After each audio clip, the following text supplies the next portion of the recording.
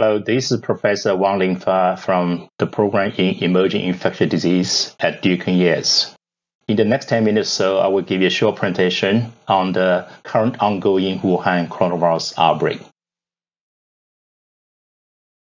Here are the topics I will cover. I will start from what is the coronavirus and other examples of deadly human infections with coronaviruses, and the timeline of the current outbreak, and then how much do we know about this new virus, and the origin and transmission of the virus, and I end up with the symptoms and the prevention measures. Viruses are divided into families. Coronavirus is a family of viruses that mostly infect animals, but sometimes they can be transmitted to humans and cause disease. The symptoms usually involve fever, difficulty in breathing, coughing, and a runny nose. The elderly and the young are most susceptible. There are currently 7 coronaviruses known to infect humans. OC43-229E are considered old ones that have been associated with us for a long time. 2002-2003, we discovered the SARS coronavirus, and after that, we discovered the NL63, HKU1, and the MERS coronavirus. And then this new 2019 novel coronavirus, which is responsible for the current outbreak. In the last 20 years, there have been 2 major zoonotic transmission coronavirus from animals to humans and caused significant deaths. In 2012, Middle East, the MERS coronavirus was detected, and up to now, there have been 282 fatal cases. And bats are believed to be the natural reservoir, and camels are the second reservoir, which is important for transmission to humans. The symptoms are similar to other respiratory viruses. And the virus obviously is able to human-to-human transmission. Currently, there's no vaccine or treatment available for MERS. And really, medical care is the only support really country have. And then in 2002-2003, there was the severe acute respiratory syndrome virus, or SARS. That spread very rapidly and eventually caused the infection of more than 8,000 people with 774 deaths. And bats, again, the horseshoe bats are believed to be the natural reservoir. And the intermediate host is a civet cat, so it's a wildlife animal traded in China. And the symptoms are flu-like as well, and there are human-to-human transmissions. Again, no vaccine is available for the time being. Here are the key events. December 31st, last year, 2019, WHO alerted the world on this pneumonia-like outbreak in Wuhan. 1st of January, China CDC says that in the early cluster of patients, 80% of them are associated with a seafood market, and that seafood market actually also trade animal sort of products, live animals, like rats and raccoons. 9th of January, that's an important date because the WHO basically announced that the outbreak is most likely caused by a previously unknown coronavirus. Then 11th of January, first death was reported in China. And then imported cases start to be reported, first in Thailand on 13th January, and then Japan on 16th. And by 21st of January, US got its imported cases. 21st January is also important because on that day, the China Ministry of Health announced that with the cluster of infection happening in a hospital and confirmed that the virus is capable of human-to-human transmission. In Singapore, 22nd of January, MOH advised people to avoid non-essential travel to Wuhan. The other important event happened is the Wuhan government basically quarantined the whole city of 11 million people. This is unprecedented really in the human history. 23rd of January, WHO organized its first emergency meeting, but decided not to declare a public health emergency based on limited transmission outside China.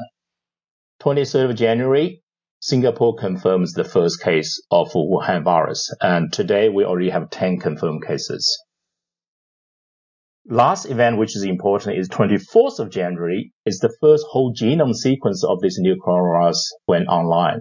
This greatly facilitate development diagnostic vaccines and all associated measures essential for the outbreak response and the prevention of future outbreaks. although that it's only like 2 months into the outbreak, we actually know quite a lot about this new virus. It's related to SARS, but the fatality rate is lower. The case fatality rate for SARS is 10%, MERS is 35%, and for this new coronavirus, I think it's only an estimate around 2%. More accurate number will come with more cases confirmed. But the virus is not same as SARS. It's related. So there's around 20 to 25% genetic difference from the SARS coronavirus. And we don't know whether this virus first emerged in human or has emerged and caused maybe mild disease or small cluster in the past. And there's currently no vaccine, so that the international scientific community is working around the clock to really try to develop vaccine as soon as possible. And using SARS as example, which is always dangerous, no virus are the same. But because it's SARS related and the symptom is similar, so most patients for SARS, will eventually fully recover without any long-term complications. There is a lot of media attention on where this virus is from, and fortunately I have the opportunity to work with lots of zoonotic virus found in bats. So I can say the virus is similar to other coronavirus found in bats, so that suggesting that there's a zoonotic link. And then for many of the bat-borne viruses, they actually need an intermediate host, So, for example, hantavirus in Australia is bat-to-horse to human transmission. Nipah virus in Malaysia is bat-to-pig to human transmission. And the coronavirus in China is bat-to-civet to human translation. And MERS, as we say, we believe is a bat virus, but it's already established in camel and that transmits to human. This new coronavirus, again, we believe bat as a natural reservoir, but the transmitting animal, I call the animal X here, is unknown. And we believe animal X is most likely a mammal. So the discussion on the web about snake as an intermediate host, I think the likelihood is small. And human-to-human transmission, as I said, can occur, and then some infected individuals may be more infected than others due to, the individual's difference in their host immune response and the physiology.